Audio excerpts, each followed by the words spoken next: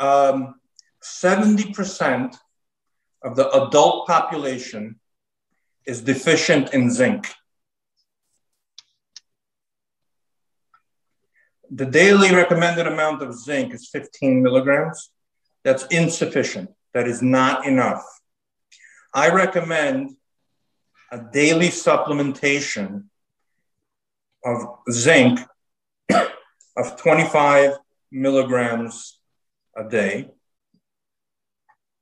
And that's important because zinc is the bullet that inhibits some viral RNA viral replication.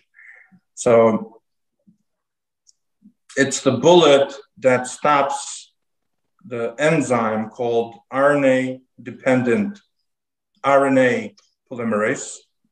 It has another name also called replicase.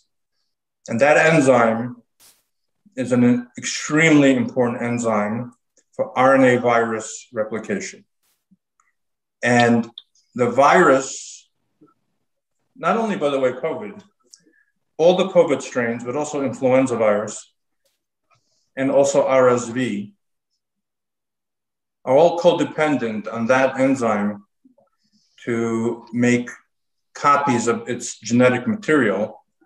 You understand that for a virus to spread, it needs to make copies of its genetic material to make more virus. Yeah. Now, do you understand that if I stop the function of this enzyme, RNA-dependent RNA polymerase, that I stop the spread of all the strains of COVID, all the strains of influenza and RSV? So you say that if you are covered with zinc, you already have the weapon to prevent the virus from replicating in your body?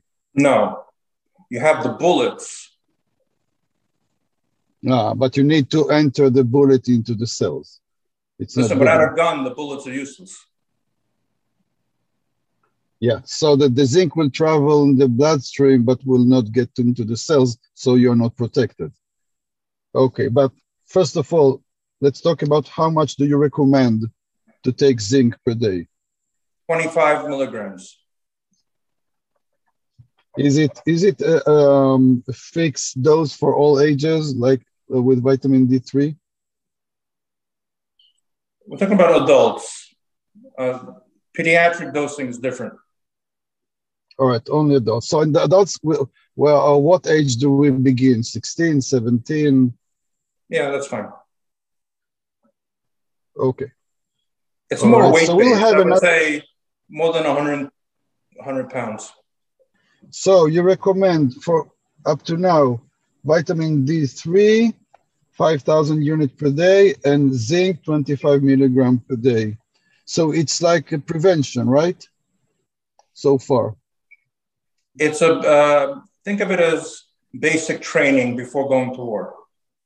So again, I'm asking you the same question as with vitamin D3. Any precautions, side effects about zinc?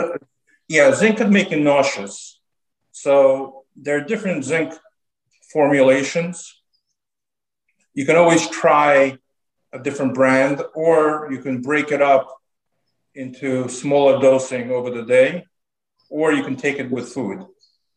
All right. Okay. All right. But further than this, any systemic problems with zinc that you know? Zinc is an absolute essential mineral in the body. It's not, you can't live without zinc. So, and since the majority of people are zinc deficient, it's the deficiency that causes more problems than anything else.